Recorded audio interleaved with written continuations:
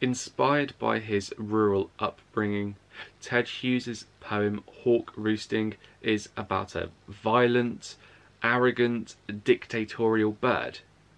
But of course you would know that already if you'd watched part 1 of my analysis of this poem. There in part 1 I read the poem, I went through its context, and I started to analyse the poem too. So if somehow you're watching part 2 first, I do recommend that you go and watch part 1 first instead, because that way this video is going to make so much more sense. If you've already watched part 1, excellent. In this video I'm going to finish analysing the poem, think about its themes, and go through the poem's meaning, mood and the poet's motivation. So with all that out of the way, here is part 2.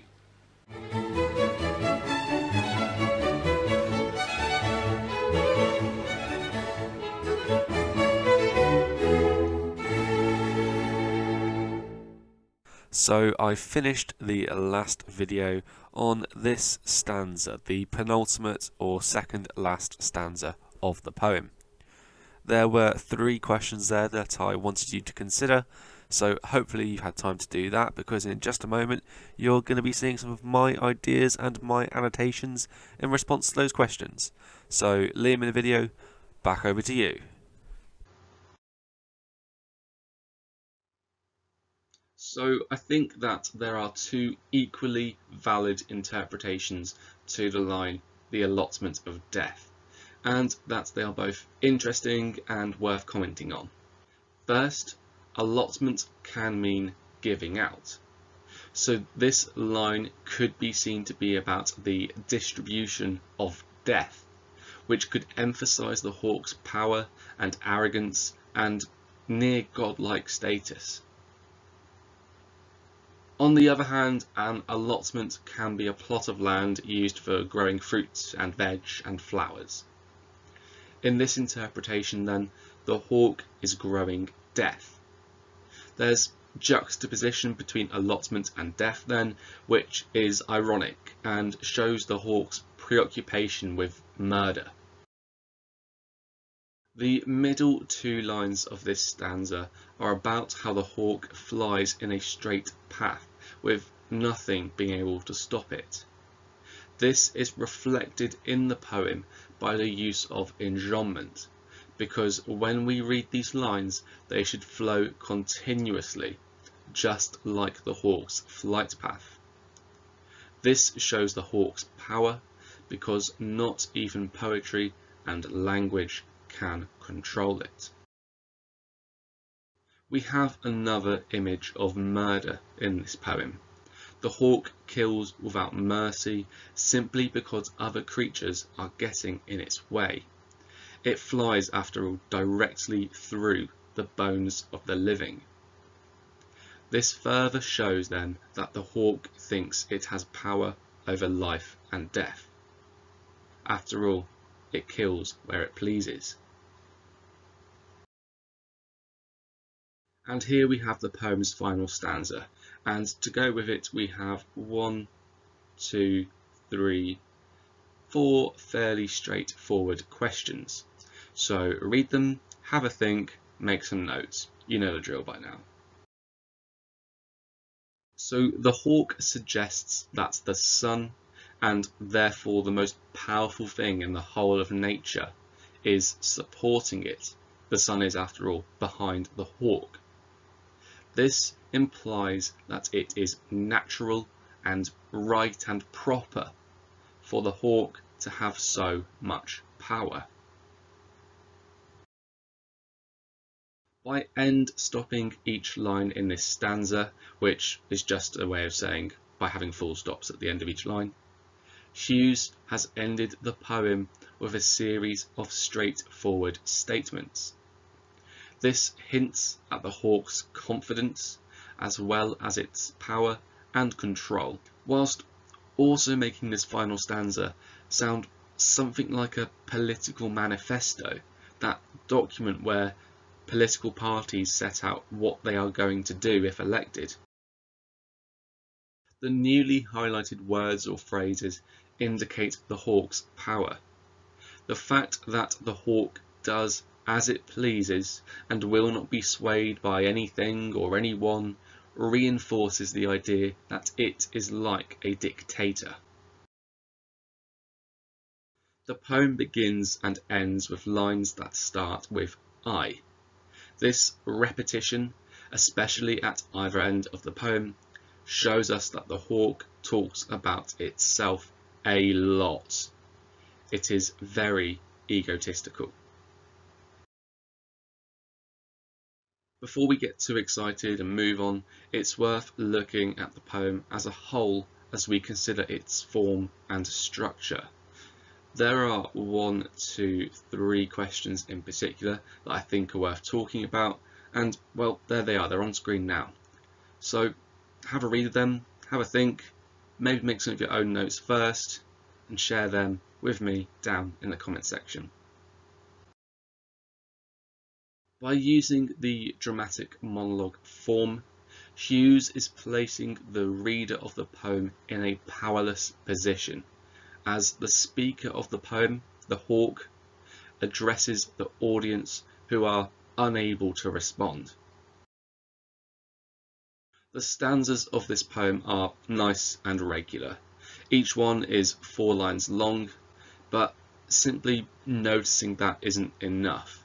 Never just feature spots in your essays, and by that I mean don't just say each stanza has 4 lines. That is not analysis, it's not enough. So you need to make a comment too. I would argue that this regularity of structure shows that the hawk has been controlling the stanzas of the poem, and by having such uniformity, Hughes is showing that the hawk has power over poetry and language. So really, Hughes is emphasising just how total the hawk believes its power is. The hawk in this poem is free, and that is shown in how caesura and enjambment are used in this poem. The hawk is not rigidly bound by the constraints of lines and starts and stops ideas and sentences wherever it pleases. Again, this reinforces the idea of the hawk having power over poetry and language. And that is the whole poem analysed in depth. Now we are going to consider the 3 M's of the poem, and if that means nothing to you, I recommend that you have a quick look at the second video in this series, which is for Simon Armitage's poem The Manhunt. If I've worked YouTube correctly, a link for that video should be appearing on screen about now. So there is my summary of the poem's meaning. At a surface level, I actually think this poem is quite straightforward. It's about a hawk that observes the natural world. The hawk's arrogant and almost tyrannical. It discusses killing, how it's God's masterpiece, and how it holds total power over the world around it. The hawk could be seen as a metaphorical representation of dictators and bullies, or it could just be a hawk. So there's my summary of the poem's mood.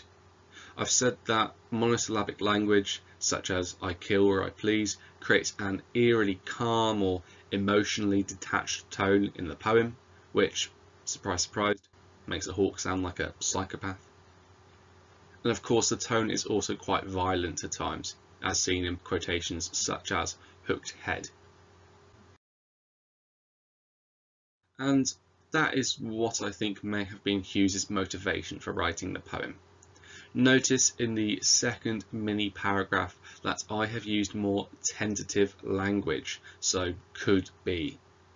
Tentative language is something that you might want to use in your own writing, as it opens up the possibility of you discussing multiple interpretations. Here we have a theme table, and again I've explained what this is all about in the second part of my analysis of The Manhunt. In short, you need a table, those themes up top, each anthology poem down the side. So if I was filling out this grid, this is what I might have done. I've lost track of the amount of times that I've said the words power or control in these two videos. So yeah, this poem is definitely about power. This poem is about a hawk and its role in nature, so yeah, the poem is about nature. I've had students tell me before that this poem could be considered a love poem, as the hawk is massively arrogant and is maybe in love with itself. That's not wrong, and so I was tempted to tick the box, but in this case I sort of decided maybe not quite. Although there is violence and maybe an allusion to the Nazi Party, I don't think that this is exactly a war poem, and nor would I say it's a time poem, nor a place poem, nor a man poem. Man is actually curiously absent in this poem. On the other hand, death features quite heavily in this poem, as there is a lot of killing. Death has been presented as something natural, as well as maybe something to savour. I had to think about whether or not I was going to tick the religion box. The hawk is so powerful that it sort of thinks itself to be like a god, and certainly more powerful than the Christian god. You could write a very interesting, outside of the box essay for religion that is about this poem. On the other hand, I could also agree with you if you put a cross in this box. So those are my thoughts about the themes that could apply to this poem. But what do you think? Please do let me know how you would fill out this grid in the comments section down below. For this poem, I've provided quite a straightforward revision task. I thought I'd leave it to you to decide if you were going to use mind maps or lists or tables for this one. Use whichever method suits you best, and if you don't know which method suits you best, experiment. Each theme that you just ticked in your theme grid should have its own mind map, list, table, whatever. For each theme, I think you'd find it useful to pop down as many quotations as you can that are relevant to that theme. And you might even find it useful to briefly explain how the quotations are relevant. Nice and easy this one, but theme work and quotation work are so important. Knowing the poems and knowing how they might apply to different themes is so useful, as the questions you're going to be getting in your exam are most likely going to be about themes. And that is Hawk Roosting done. Well done to you for making it this far. If you think this video has helped you, I'd really appreciate it if you gave it a like, and why not subscribe to my channel too and turn on that notification bell. I've got lots more GCSE content coming up, and if that can help you to succeed in your GCSEs, let it. Do drop a comment too. You're welcome to add in any of your own bits of analysis or to ask me any questions that you might have about this poem. Adding a comment also helps me with the YouTube algorithms. If this video's helped you, then you can help me to help even more people by liking, commenting, etc. so it'll be recommended to even more people. I really do hope that you have an awesome rest of the day. And remember to take frequent short breaks as you revise, because a burned out student is not a happy or successful student. So when is a hawk not just a hawk? Well, a hawk is not just a hawk when it could be symbolising playground bullies, dictatorships, or maybe even the Nazi Party.